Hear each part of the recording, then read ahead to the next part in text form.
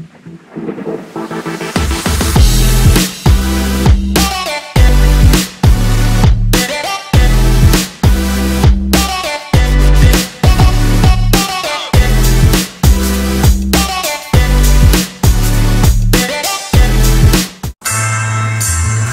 to the Wolfkeeper,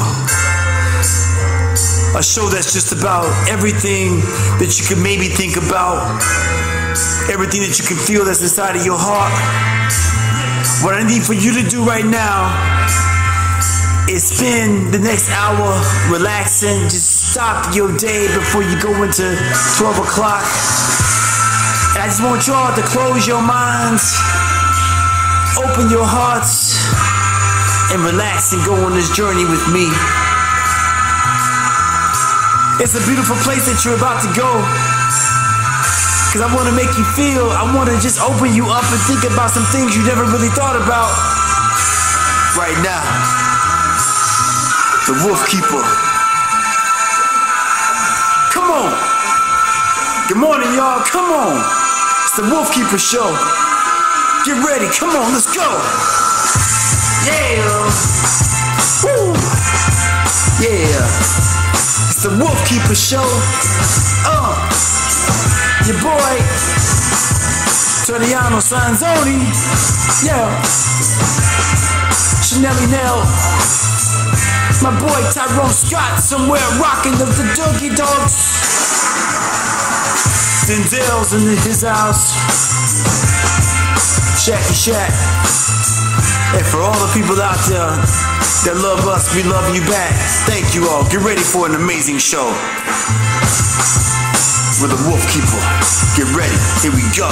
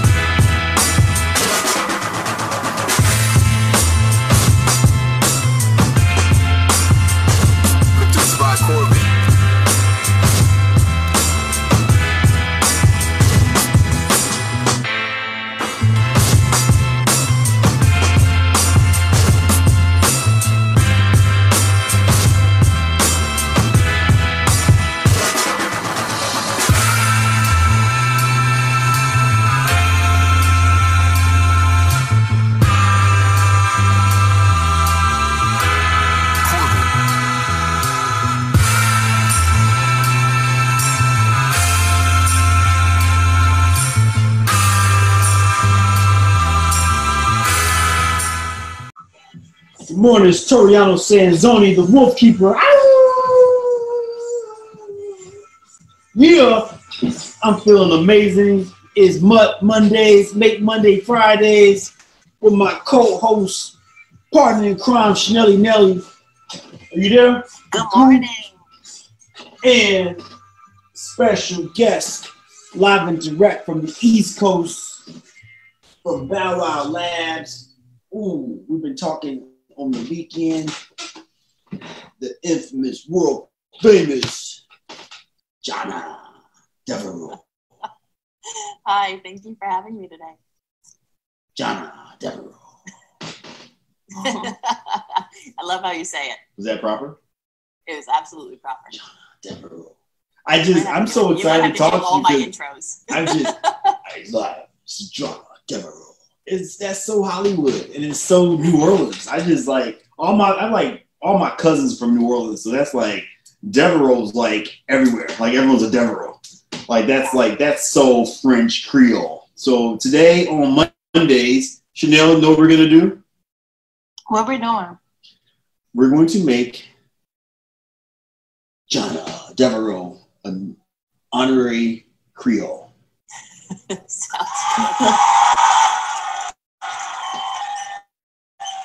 good.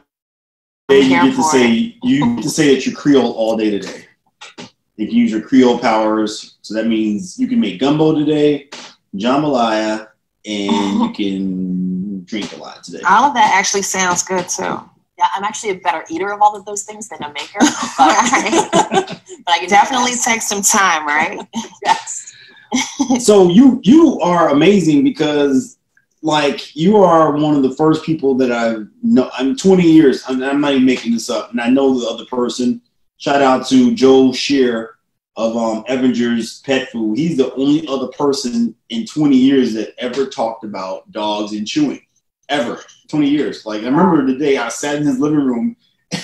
He's just a nerd. He knows we say that about his wife. Even says Holly Shear. Peace out to Holly Shear and the whole Evanger family. But he sat there. We had a whole conversation. It actually wasn't even a conversation. It was a seminar because he was breaking down chewing for me. And I just sat there like, wow, how does one person know so much about chewing? And until you and I talked on the phone, you also talked about chewing. And Bow Wow Labs has invented a device to make pets safe from, they love, bully sticks are like crack for dogs. Like, they see bully sticks, like, I know people have gotten bitten over bully sticks. Dogs have like getting the dog fights over bully sticks. Bully sticks are like Reaganomics in the 80s, right? I mean, that's a bad. I need to get Bentley one. He's I'm never going had too far. one. I'm going too far by calling it the drug of the doggy world. But dogs go nuts over bully sticks. And your company, can you just tell us about Bow Wow Labs, who you are, and bully sticks? Yeah, thank you. So Bow Wow Labs is this great innovative company that started in 2018 with this amazing device, safety device, because the founder of our company was giving bully sticks to his dogs for the benefits of chewing. And when you are dealing with bully sticks, which I'll hold one up for you, dogs love them so much and they're tactile and they can use their paws and hold them and navigate them. But when they get to that last 1 inch, they no longer have the ability to put their paws on it. So they just put it in their mouth. And I call it get in my belly syndrome. I know my dogs have it. That when it gets to that last bit, they want it to just get in their belly, so they swallow it. Oh, no. And so what ends up happening is you have a potential for a choking hazard or, even worse, intestinal obstruction. So what the Bully Buddy safety device does that we invented holds the bully stick in place. So this is the Bully Buddy that I'm holding here. It's a bone-shaped device that has a screw, and you put the bully stick in the center of it, twist it. Wow. And then I can't pull it out, your dog can't pull it out, and they, more importantly, can't get it down to that last 1 inch and choke on it. So that's how the company started. And then we started realizing that there's a lot of bully sticks on the market, but they're not all created equal. And so granted, they all come from the same place. If anyone isn't aware, they're the genitalia of cows, of steers and bulls. I never. Yep. So they're a single ingredient treat. High in protein, low in fat, so they're really good for your dog. But some of these animals are raised on, they're given hormones to make them grow, or they're fed, corn-fed meal, which is high in GMOs. So we have a bully stick that is from hormone-free cows that are grass-fed. So you're not getting all of the toxins that you might get from other bully sticks. And on top of it, we call them safe fit bully sticks because we actually hand select all of our bully sticks to make certain that they fit the corresponding size Bully Buddy. So we really try to set you and your dogs up for success to make certain that it works every time the right way. I love that name, Bully Buddy. Like, that's so cute. A Bully Buddy. Who came up with that name? Not me. One of the original founders came up with it. I'm not sure if it was our CEO or the inventor, but it's a great name.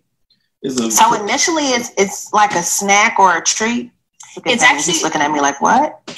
Bentley is going to love a bully stick. So it's actually what we consider a long-term chew. So a long-term chew is generally going to be anything that takes your dog more than 10 minutes to chew and eat. The reason why long-term chews, why Toriano and I were talking about how important they are, is because when a dog is chewing for a certain period of time, you're getting some dental benefits from it. It's scraping the biofilm from the teeth. It's encouraging saliva, which is rich in lysosome, which is an antibacterial that is found in the saliva. It also is the act of chewing encourages serotonin and dopamine release. So it helps encourage and support a healthy mental state. It provides calmness. It provides mental stimulation, which makes them tired. As Toriano can attest, give a dog a 10-minute job and it's going to be tired faster than if you take it for a 4-mile walk. So that doesn't mean you exchange one for exercise. Exercise is obviously a hugely important part of the canine lifestyle, but long-term it just stimulates the brain. Yeah, it's very valuable to their routine. Johnna, I know I can nerd out with you all day, and some people that are into dogs and chewing can nerd out all day. Can you just break some of those terms down, those what you just mentioned with the dopamine?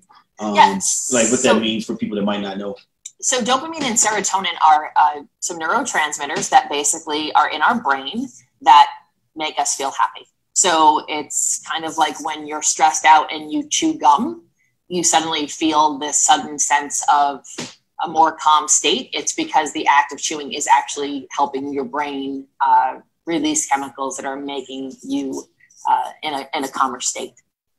And I always mention to people too that dogs need to crush. You need to use their teeth for what they were designed for, and that they need to tear, they need to crumble, they need to crush with the molars.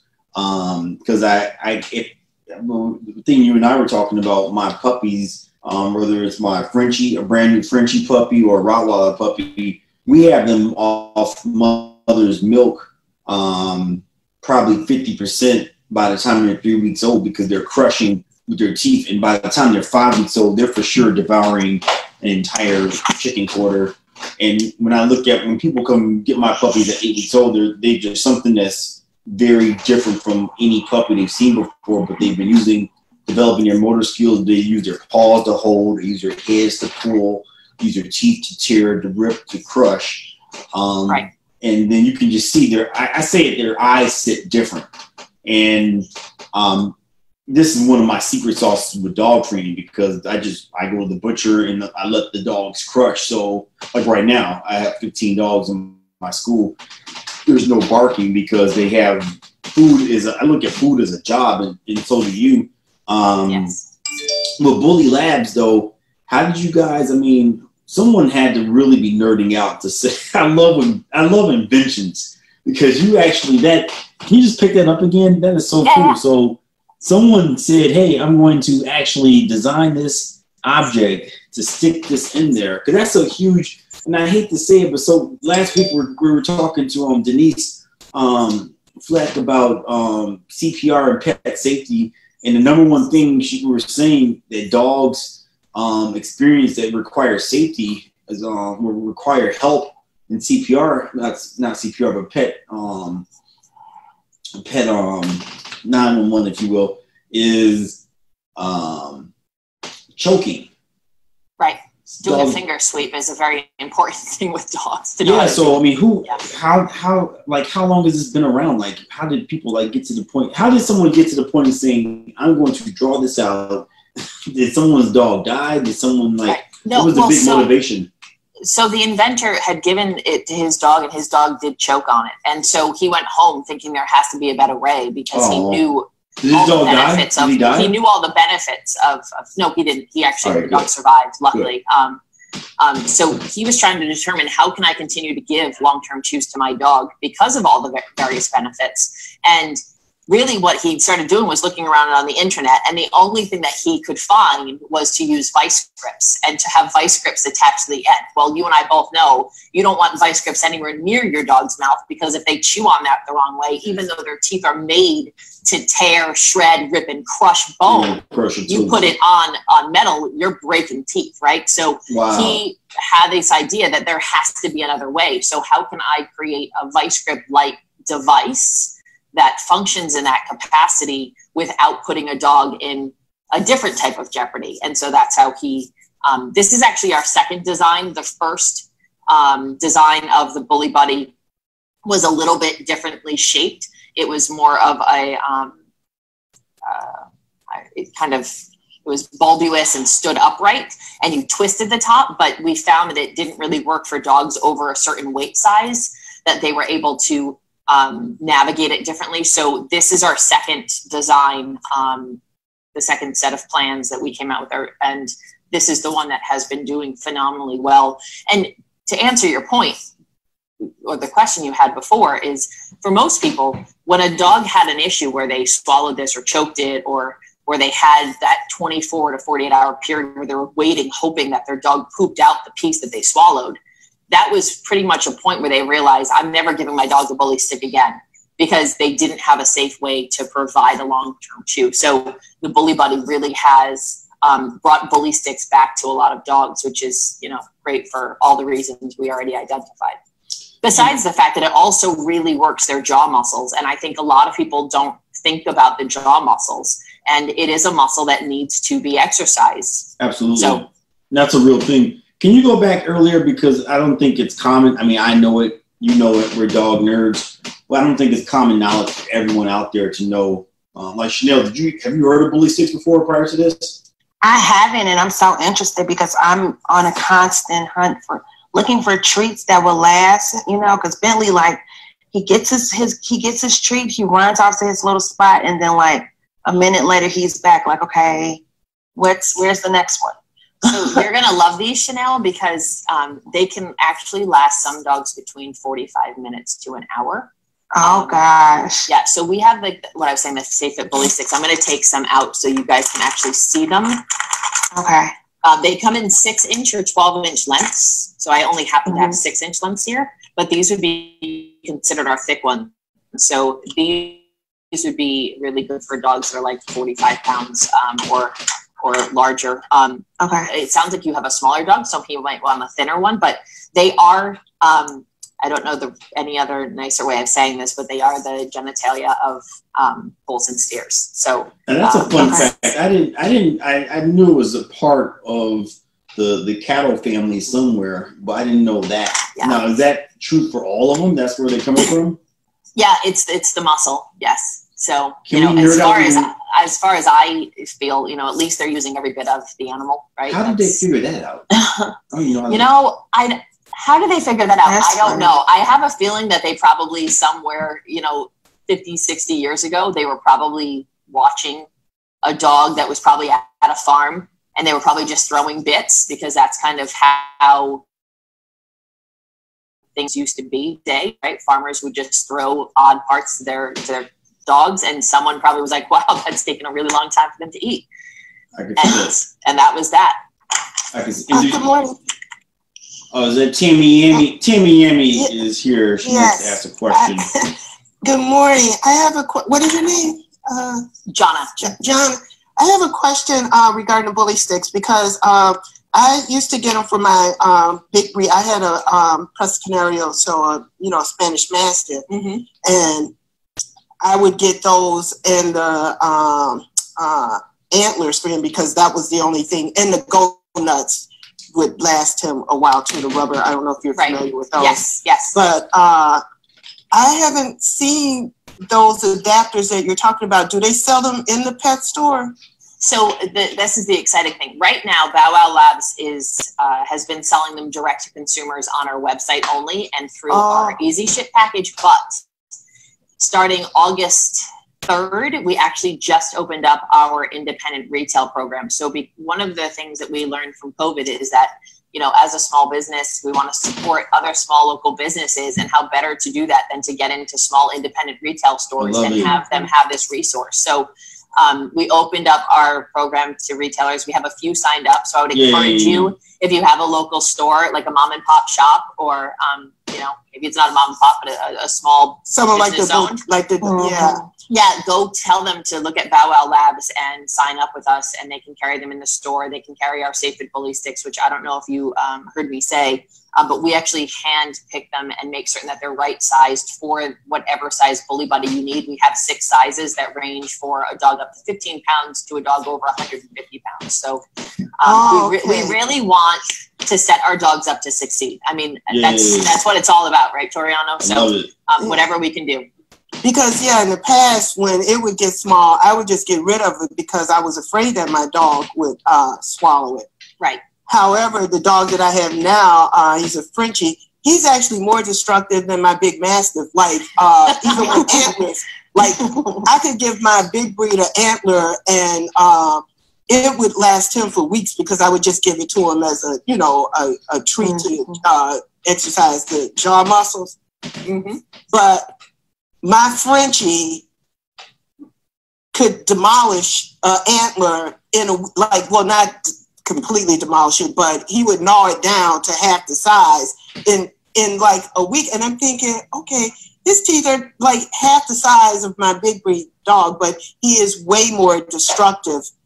With chewing. That's an aggressive chewer. Yes, and so that's what made me hesitant about even using those for him, because they're not sturdy like how if you were using an antler, Well, they're different, obviously. So an antler is going to be chock full of calcium and trace minerals, and it comes obviously from the horn of the deer or the elk or whatnot. And this is going to be more muscle meat, so it's it's a little bit more fibrous. So it what I would recommend you do if he's that aggressive is get like a 12-inch thick or jumbo stick and give him a little bit at a time and take it away in half-an-hour increments, because technically, I guess when a dog has been chewing on something for over 45 minutes, are they getting the same benefit? Or are they just trying to just eat now, right? I never let them have it more than like 20 minutes with either of my dogs. Yeah. But that's why I was just concerned, because I didn't know if that would be something that, because I haven't seen anything that would keep them from being able to, just take the rest of it and swallow it. Yes. And I was actually concerned that, that would be something that he would, because from the time he was 6 weeks old, he was chewing on stuff. Like, I had to baby proof my house when he was 6 weeks old, and I never had to do it with my, Mastiff, because he didn't even dream of chewing on the stuff that my puppy, chews on, and it's a destructive kind of chewing. So I never even thought of using the bully sticks for him. But that's why I was just wondering if that's something that you can use it for all size dogs. And absolutely. It depends on what size you want to buy, but they're highly recommended for puppies, especially when they're going through their teething phase. Well, he's 10 months old now, so he's done with teething, but he's still going through his growing. I call it the stress, right? The stress that's different than ours, but the stresses that go along with developing. So it makes sense that he's an aggressive chewer. I don't know, Toriano, you tell me, but I find that most dogs, until they're about 24 months, they're still kind of considered, they're still puppies in my eyes. Yeah, and they still show those same destructive behaviors. So giving them something constructive to chew on that helps to calm their mind and engages their natural instinct to chew is going to really help to tire them, to calm them, and to fulfill, this instinctual desire, really, to let them be dogs. And Johnna, you made me think of something else too that I always tell clients, and that's, let this be like their paycheck, because dogs, most dogs just go completely bonkers over bully sticks.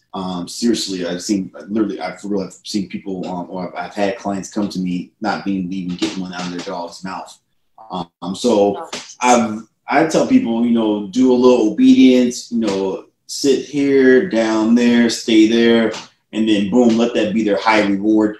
After the dog has accomplished a great task, it can really I'm excited to get some of these to use as training items because especially if it's a brand new, someone that has just gotten a shelter dog, it's a lot easier taking that entire blue item away from them versus sticking your hand down there. Because the best dogs sometimes have been their owners, especially if it's something that they're really into, because you've activated their food drive. So that would be great for trainers too, to practice with dogs that have food dominance, because that's a lot easier to get out of their mouths. But I don't like letting a dog have any toy item for over 10, 15 minutes because it loses its value, and especially for something that they're way into. I want to back up 1 second though, for any pet professionals that are out there, because we definitely want to support and carry that at Wolfkeeper University. So would they just go to your website? Is there someone they have to specifically talk to? If they want an affiliate program, how does that work? There would be an affiliate program. If you have a brick and mortar store, then you could carry the products in the store, but otherwise it would be an affiliate program for anyone else. So yes, you can reach out to our customer service and just inquire. And I'm sure we would love to have you on as an affiliate. Oh, we just have made ourselves the exclusive distributor for the entire Midwest. We'll be contacting. I don't have that authority to say okay to that. You just gave me the go ahead. No, I don't have the authority. Don't get me in trouble. Hold on now. That's not cool. I just made you honorary Creole for the day. Chanel was a witness, and now you're holding back on me? That's not possible. I'll put in a good word, but that's not my job. So we have to dive deeper into who Johnna Devereaux is. I love saying that name. Okay. Johnna Devereaux. So outside of Bow Wow Labs, you are also just pet nutritionist expert. I mean, you and I were talking about, you can't out-train a bad diet, and that a lot of people, back when I was growing up, they were just, a strong heart, mighty dog, and and you had a little, in Caesars with a little Westie on it. I mean, you didn't have a lot of dog food options. Now, I swear, every time I go there, I saw something yesterday in a bag I'd never even heard of before. It was called Montana, and it had this cool, crazy. There's so many dog foods out there now, and dog food supplements and vitamins, and just you can go nuts just trying to pick a food that's out for the dog. Let's talk about pet nutrition, why it's important to feed your dog a great quality food, because sometimes what I hear all the time is, I don't even eat like that myself, so why am I going to go spend, $100, $200? People think I'm joking when I say I know people that spend close to over $1,000 per month on one dog for their diets. I mean, you can get as elaborate as you want, but can you speak to the importance of pet nutrition? Yeah, I mean, technically, the way I respond when someone asks that question to me, right, or makes the comment to me, I feel like the human body has adapted to a lot of I'm going to call them toxins for lack of a better word, but the toxins, the sugar, the enriched foods that we've been putting in that have had all the nutrients taken out of them. Our bodies have adapted in a way with an asterisk, because we're sicker than ever. We're fatter than ever. So I don't know that we've really adapted, but we've conformed. Our bodies Yes. Thank you, Chanel. Yes. No, Tammy, thank you.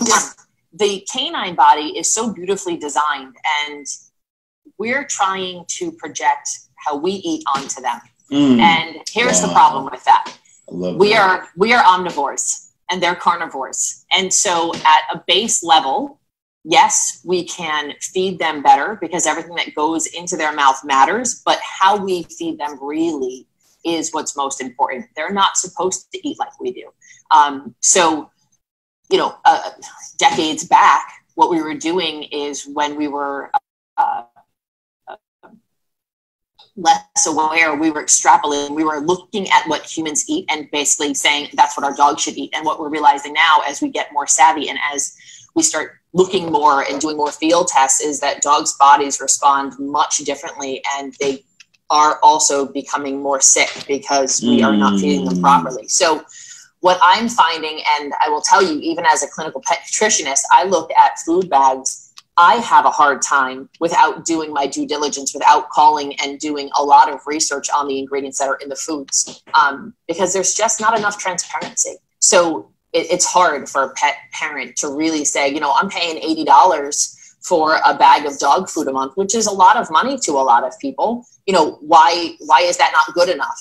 And so as a nutritionist, what I always say is feed as best you can and then improve it a little bit, as much as you can with fresh food. I'm not a huge fan of dry kibble. It's what most people, you know, can afford and what most people feed their dogs. So if you're looking at the kibble, you really have to look at the ingredient panel on the back of the bag. Look and see where the first 5 to 7 ingredients, where are they coming from? Are they coming from animal meat? Are they coming from beans? Are they coming from rice? Are they coming from corn? If it's not coming from animal meat, then you're not really feeding a carnivore body the way it should be fed. So there's so much confusion, right? And there's so much money to be made. And I hate to say that, but there's so much money to be made in the pet world, the pet industry, that I feel like some of these companies, and I don't know any of the ones that you just spoke to, Toriano, but some of them are just, you know, jumping on the train to try to make money, and the dog's health isn't necessarily the primary factor. And it makes me sad. I mean, just to add to it, and I'll be the bad guy and say it. I mean, it's like Eukanuba and, you know, Iams. It's the same company. It's just different bags. You know, one day I even called them. I called them up and asked, like, "What's the difference?" The woman was like, "Who are you?" Get off my like. Literally, I got transferred 3 times once I realized I was having fun with them. Like, well, what's really the difference between Eukanuba and Iams? And it's really not. It's just a price difference. You're paying for the color of the bag. You're paying for the shape of the food. There's not a lot of nutrients in the food. If you see, I mean, that's the thing too. People don't realize that one of my buddies he makes his own dog food, like his own kibble. But I mean, there's whole companies out there sub companies that just buy carcasses all day. Like, just there's different places. I mean, I never thought about it. Someone told me that, but there's carcasses that come from all around the world. I mean, you know, there's vets that have euthanized animals that they don't dispose of it properly. There's roadkill. There's farm animals. I mean, yeah, they call it the 4 Ds. So the 4 Ds are dead, diseased, dying, or disabled. And in the 4 Ds, meat from any of those 4 can actually be considered suitable for pet food. Right. Because you remember the big dog food recall. What was that, in 2008? When they were finding phenobarbital in the dog food, which is the cocktail they use to euthanize dogs. Right. So it was literally dogs being fed dogs and other animals. And I truly believe, I mean, they're in cahoots with the veterinarian industry, because, you know, a lot of the vets out there, their nutritional program is only 2 to 3 weeks long. I mean, some vets go on further, but sometimes you go to the vet and then they just will give you science diet prescription version to help your dog with this upset stomach. But then your dog's been eating this inferior dog food. And we know now, we didn't always know that. I mean, our dogs grew up on table food. I mean, my great grandmother, she would add maybe a can of, you know, the Strong Heart, you know, remember the big dumb can with the German Shepherd on it. She'd add that, mix it with some, and then maybe some kibble. That's how Bentley eats. And I just feel like the culture of pets, sorry, Toriano, not to cut you off, like the culture of pets is changing. And like Johnna said, there's money to be made because now we're treating our pets as like family. You know, like this is legit like our kid. My mom would go up, and I'm guilty of it too. Like if we're getting us something to eat at the restaurant, Bentley's going to get him something to eat too, like a kid's meal. Literally, we went to dinner, and Bentley came with us, and they're like, "Yeah, can we get like the chicken tenders kids meal?" And they're like looking like, "Well, for who?" And it's for Bentley. So can I interject something? Mm-hmm. I do have friends as well that feed their dogs like table food or, you know, like human food. But I think a lot of times people don't realize for animals, because when we have food prepared for humans, they are also incorporated with a lot of seasonings and things that dogs should not have. Like I mix human food with my dog's food. Like I'll buy ground turkey, ground beef, and chicken, and I mix that with, but it's not seasoned or have anything. Yeah, that's why I said because I feel bad when I give him some of this stuff. I mean, I don't season any of it, but he won't eat any of his dog food without like something mixed to it. Like if I give him so you can, that's. I mean, my dog is like that. He's so used to food. I mean, I've never given my dogs just dry kibble anyway, because that would be like a human just eating cereal every day. Who wants to just, dry cereal every day? So I change up his food, but it's still just prepared with nothing added to it, because a lot of times people don't realize like they're increasing the amount of sodium that their dog is getting, which is not good for them, the amount of sugar that they're actually getting, because even humans don't realize how much sugar they're getting just in stuff, not added sugar, but just the amount of glucose that's in foods that are naturally prepared. So and I have to say, I applaud you, Tammy, for taking the initiative to add some fresh food to your dog's bowl, because that's, what I had mentioned before, for the people that may not be able to afford or are smart enough to understand that they don't have the know-how to make a complete and balanced home-cooked diet or a complete and balanced raw diet, that if you can add fresh food to your dog's bowl, and when I say fresh food, it is, unseasoned, no spices, some green beans, if you wanted to, some cucumbers, low starch veggies, some I do like carrots, high antioxidant fruits, some meat. And what if your dog doesn't eat any of that? Like he needs to take a vitamin or something. Well, but your dog, if it's not meat, he will not eat it. Like he doesn't eat French fries. He shouldn't eat French fries. He shouldn't eat French fries anyway. That's a real dog. Most dogs will eat anything. No, Chanel, you have a real dog. You have a real dog. Yes. Like a carnivore. He's a carnivore. Yes. Right. Like if it's not meat, I'm not even fooling. No, Chanel, what you do is you just incorporate. See, I shred, like I'll take carrots and shred it up. It's mixed in with his food. I've even cut up apples, so it's not that they won't eat it. They don't even know that. Billy needs to go to boot camp, because he will definitely spit all of that out. Because you give him too much human food, so he doesn't even recognize with the carrots and all of that. As I told you before, you cannot feed Bentley Doritos. We're going through this. Come on, Toriano, cut it out. We're not doing that. I think, what's really important when we're talking about fruits and veggies, just I want to interject here, is that you want to make certain that you break down the cell walls. Dogs lack the amylase enzyme in their saliva to actually start breaking down carbohydrates at the beginning of the digestive process, which begins in the mouth. So if you're feeding carrots, Tammy, shredding is fine, but you really want to break those cell walls down. So in a better way of doing it, I actually prefer to give raw foods. And when I say foods, I'm not talking just about meat. I'm talking about the fruits and the veggies. Just put them in a food processor, put them in a blender, put them if you have a juicer, in a juicer, because that's going to keep all of the nutrients, all of the vitamins, all the minerals in its pure state, and deliver that to your dog in a way that their body can actually benefit from those nutrients. If you don't break down the cell walls, then really the easiest way of thinking about it is you're just giving it to them as a filler. Like if you give your dog a green bean, you're just making their stomach full. They're not getting any real nutrients out of it. So that would be a recommendation that I would give to you, Demi, is just throw it into a blender or something like that. I did just find that out yesterday too, when I took this class for first aid for pets. Perfect.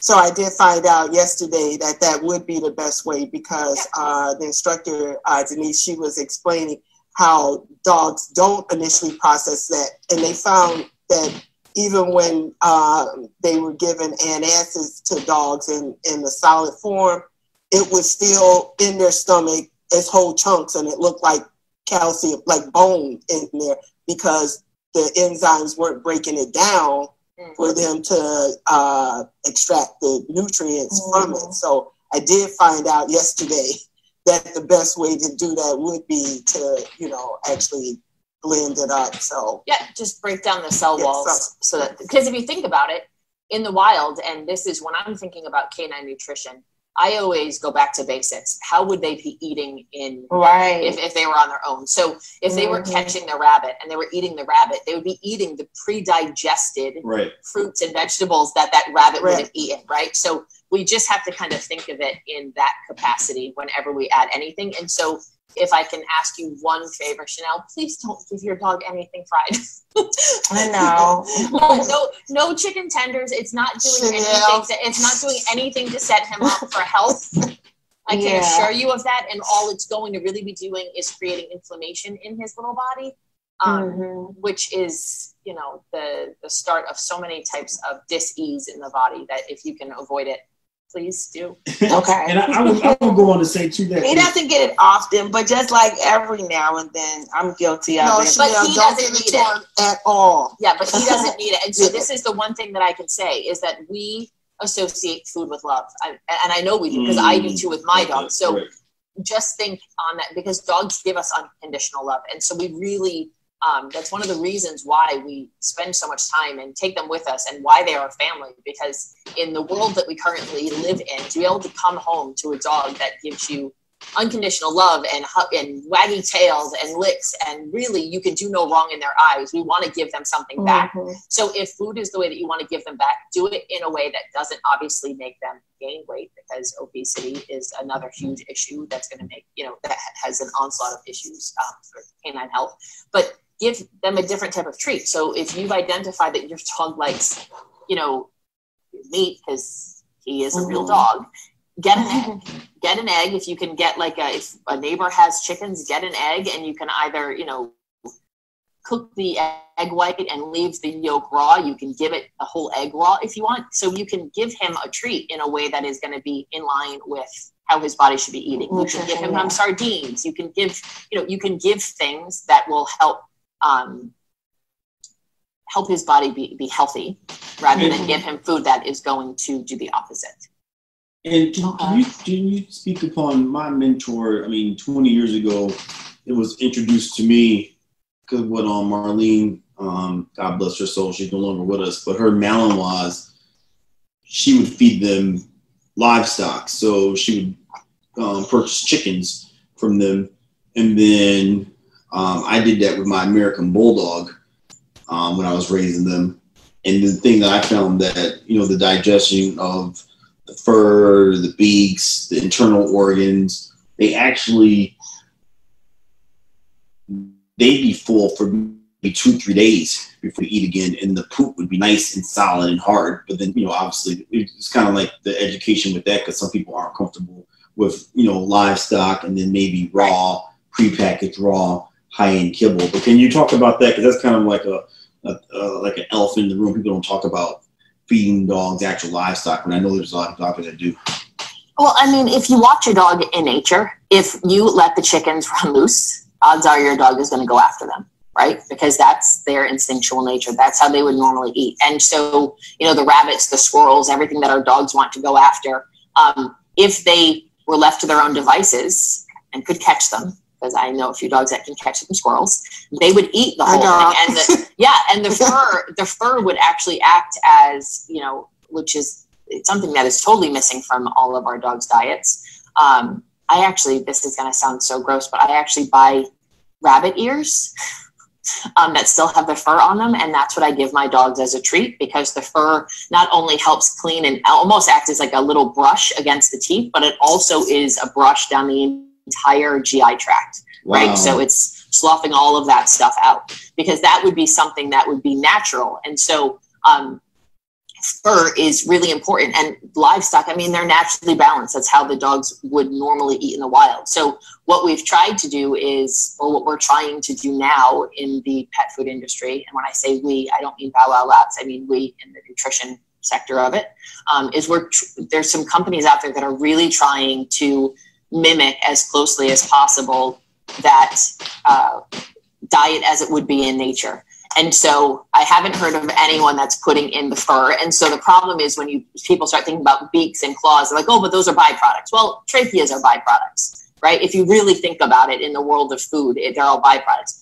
And byproducts on their own are not something that you want. But when they're in combination with balanced protein and the bones and the organs, that actually becomes a complete meal as a dog would eat in the wild. Does that make sense? Oh yeah. Mm-hmm. So now we're looking at raw foods, and the commercial raw, you have there's two types of foods out there. You have raw HPP and you have non-HPP. So HPP actually stands for high pressure pasteurization.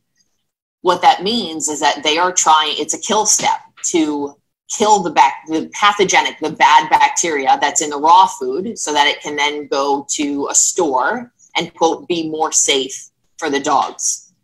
When they kill pathogenic bacteria or the bad bacteria, they're also killing the good bacteria. So as far as I'm concerned, you're feeding your dog a more processed food. You think you're buying them raw, you think you're buying them something that's less processed, and it's even more processed because of the kill step.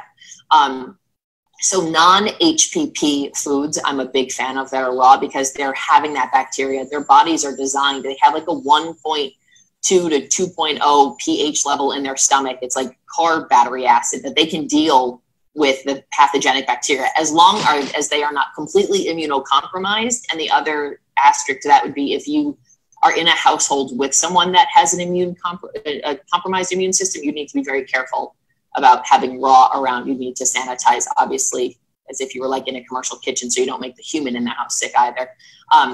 But that is the best way to feed. And so to go even one step further, now you have the animals that are being raised for raw food versus like hunted raw food. And so obviously hunted raw food is not something that you're going to find on the commercial market. But if you're doing it on your own, and you can, that would be so awesome if you did, though. It would be, because, and I'll tell you why, because the animals would be, their physique would be natural. They would be eating their natural diet. So they would have less fat, right? They would be as they should, versus the farmed animals. And I'm not saying this of all farms, but most farms are feeding them meal, right? That is designed to plump them up. Right. So you're creating now a different balance of macronutrients, of the protein versus the fat, versus the carbs that are in those animals. And as I was saying to you over the weekend, Toriano, it's not only that you are what you eat, but you are what you eat and what they eat. So if you're feeding a chicken that has been fed insects, that's going to be a better diet than a chicken that's been feeding on soy products. Right. So there's so many levels that you can go so far down that rabbit hole, that this is why it's so confusing to consumers, and why absolutely. Their heads spin and they're like, dog, what do I do? And so the best answer that I can give to someone in a general capacity, because I do a lot of one-on-ones with people, but the best general answer is do the best that you can within your financial means. Look at the ingredients on the packages. If it's a dry kibble, if it's a raw, if it's a freeze dried, make sure animal protein, animal organs are in the first 5 to 7 ingredients. Look at the guaranteed analysis. Make certain that the protein, is closer to 40% or more. Which if you're in raw food, you're obviously well over that in a raw food land. And canned food, if you have a choice and you can't do raw and you can't do home cooked and you can't afford freeze dried, you're better off feeding a high quality canned food than you are a kibble. And you made me just think of something too, because we do raw. We use a fabulous supplement I've used for the last 18 years called NuPro, which has over 52 vitamins and minerals in it. I mixed that with oatmeal, goat milk. And our dogs, that's what I've been using. But we've even seen, when you talk about you are what you eat and what they eat, even with the chicken now, I mean, there's certain, we see these chicken thighs that are literally the size of like dinner plates, these chicken quarters, that the dog stomachs are reacting. And this is us going to the butcher, buying human grade product and feeding to the dog. So, I very seldom, I stopped eating meat since December. So, but I can definitely, which I see a change in the dogs. So if it's affecting the dogs, obviously it's affecting the humans in a lot of different ways, which I think a lot of times people say, Which I was saying earlier, people say that I don't even eat like that myself. I'm not going to go spend, because you for sure easily, would you agree, Johnna, that you could easily spend $300 per month on a premium diet for your dog? Depending on the weight, it could be even more than that. Depending on the size. Say for like my Rottweiler. Yes, absolutely. For a Rottweiler, an adult Rottweiler. Yeah, absolutely. But, to that point, I also say to people, how do you want to spend your money? Do you want to spend your money at feeding your dog a premium food that's going to make them healthy and make them happy and make them, avoid going to the doctor? Or do you want to spend your money going to the doctor because they're sick, in which case you buy medications and you could drop $300 in one visit. Mm-hmm. So if you're dropping $300 in one visit, and it's usually more than that, for sure, and it's an ongoing issue, you're spending well beyond $3,600 a year potentially. So how do you want to spend your money? The only time my dogs ever go to the vet is when I bring them there for their yearly checkup, and I do that just because I want to look at their blood every year. I want to make certain, because that's the best indicator besides what comes out of both ends, right? God forbid if they throw up, it's telling you what's going on, and what comes out of in their stool. That's the best way of me identifying what's going on with their health besides their blood levels. So, it's really how do you want to spend your money? And we talked about pet tummies a little while ago, a couple episodes ago, a company called Animal Biomine, about how dogs are having all these just different digestive problems, which led us into talking about dog foods, because we, a lot of times you go to the vet and I have clients that come here with bags of stuff saying that the dog has to take this, he has to take this, and he can't eat this, the dog with all these just different things. And it ultimately comes down to the dog food, but that goes back to education of, what an animal should be eating, but then that ultimately goes back to what we as humans should be eating, because it's really definitely difficult to talk to someone about, read the first 5 ingredients, which is, we're dog nerds, we know that. So we're looking at the back of the bag and like, okay, I tell people, if you can't pronounce the first 5 things, don't get it. That's the rule of thumb, but, well, even if you can pronounce them, you can pronounce corn, you can pronounce brown rice. That's not how you feed a carnivore. And so it's thinking about the ingredients, and most people don't know. But that's why I say it should be coming from animal meat, right?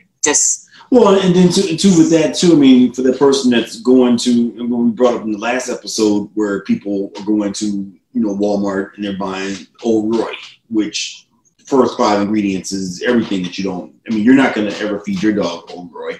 I'm not going to feed my dog Old Roy. I mean, one, just the poop massacre alone is going to be crazy. I mean, they're going to be pooping all day, every day, And that's a really important point, and that most people don't really understand. That when you have a dog that defecates multiple times throughout the day and has very large poops, you're paying for food that's going right through their plumbing system. If the dog has large stool and many movements throughout the day and large stools at each time, basically their body is not absorbing the nutrients from the food. So the money that you're paying to buy this food, you're basically just using to fertilize the ground. My dogs eat a very specific diet that I prepare for them. And I have an 88-pound pit bull who really has, not to be gross here, but poops maybe twice a day. And it might be the size of a clementine. His body is utilizing all of the nutrients of the food that I am putting in his body, which is one of the reasons why he's so healthy. My little girl, the same exact thing. So, it's an indicator that your dog isn't getting out of the food what you think they are. And oftentimes by upgrading to a food, and if all you can afford is Old Roy, I'm not going to sit here and judge you. I love the fact that you've given a dog a home. You can feed the best that you can, and then just add, like Tammy was saying, add some fresh food whenever you can to just get them some nutrients that are in a whole form and not necessarily from a synthetic vitamin, right? Because our bodies respond differently to nutrients or vitamins that come from, and trace minerals that come from real food versus from a synthetic vitamin. So take whatever steps you can, though I really do think in the way that all of our spending habits are, you could probably spend an extra $10 a month and get to a slightly better food.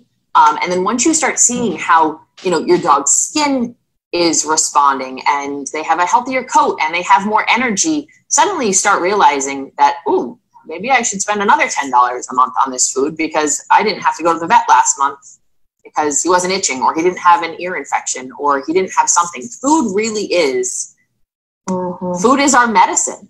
I love that. And so food is our medicine. Yeah. And so especially with the canine body that really is so effective at healing itself.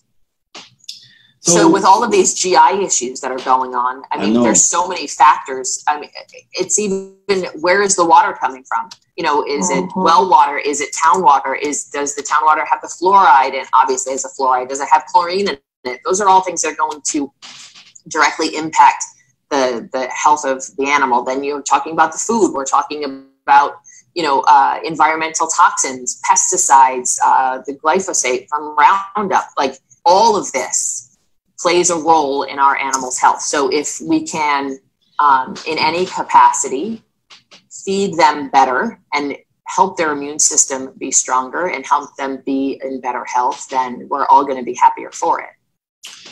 Ms. Devereaux, you are amazing. Let me ask you this. So I know that it's a real thing because I tell people, you do that thing over there. I do dog training. I'm a professional. I've been doing it for 20 plus years, so this person over here is a groomer. There's specific things and ways to even groom a short-haired dog. You do pet nutrition.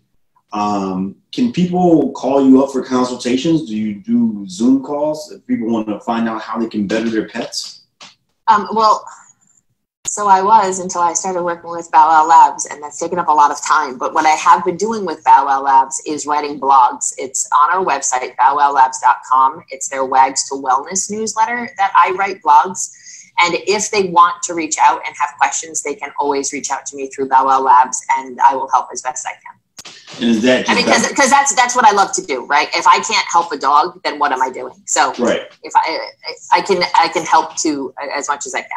Because you and I, we've talked so much before this. I had to get off because I could have kept on the phone forever, talking about we can go into chewing, stomachs, hunting for food, raw food. It's a very, very deep rabbit hole that we could go down. Nutrients. And this is amazing too, because all this stuff is new over the last 18 years. That doesn't, just the technology in which you can feed the dog has completely changed.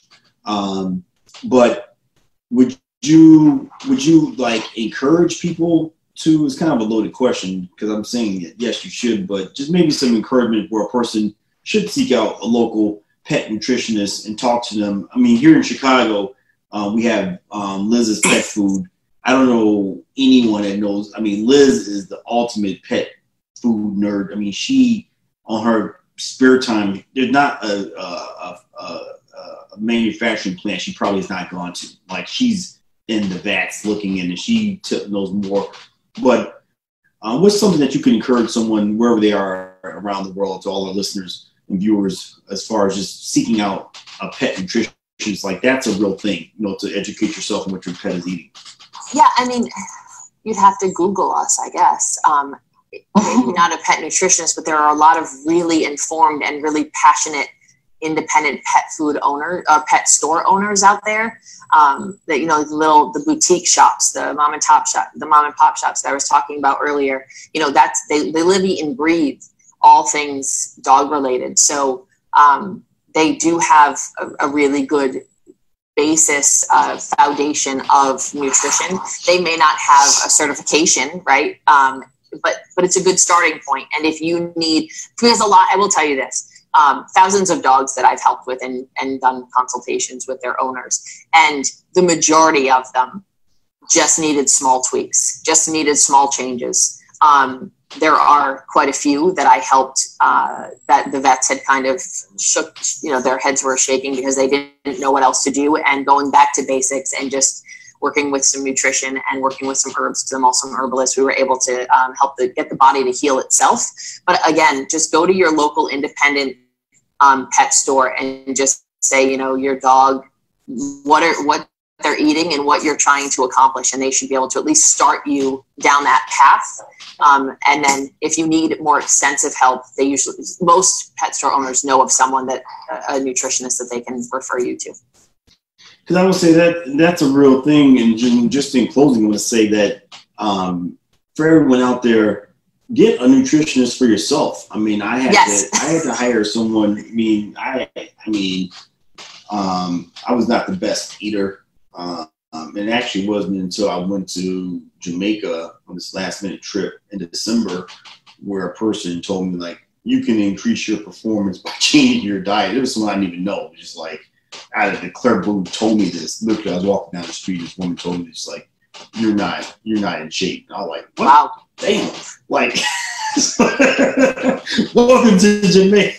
Like, she said it just that. I didn't even notice. And then it made me, this person started breaking down nutrition and eating and the harms of meat. And Tammy, I know you're going on your whole cycle. You've given up on you haven't eaten meat. I didn't give up on meat. I just don't eat red meat and pork. I still eat fish and chicken. So I eat seafood and chicken, but no red meat and pork, because that's what I rely on to get my source of protein.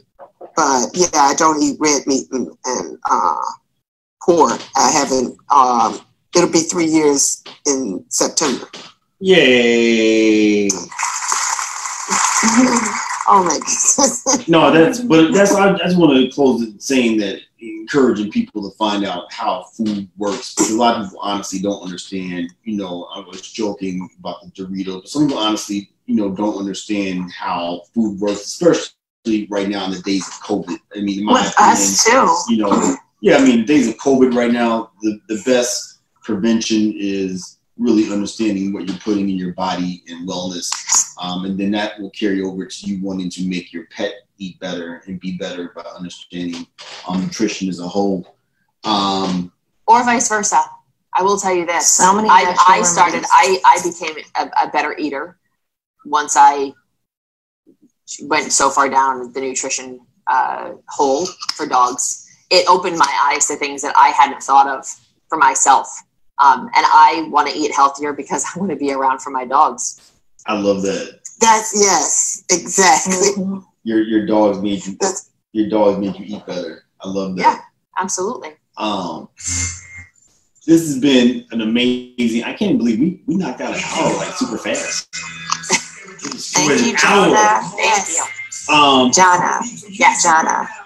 Thank you, Johnna. Devereaux. I gotta put you on the spot. Can we bring you back in January as a follow-up? I love it. I would love it. And then if anyone wants to find out about Bow Wow Lounge, where should they go?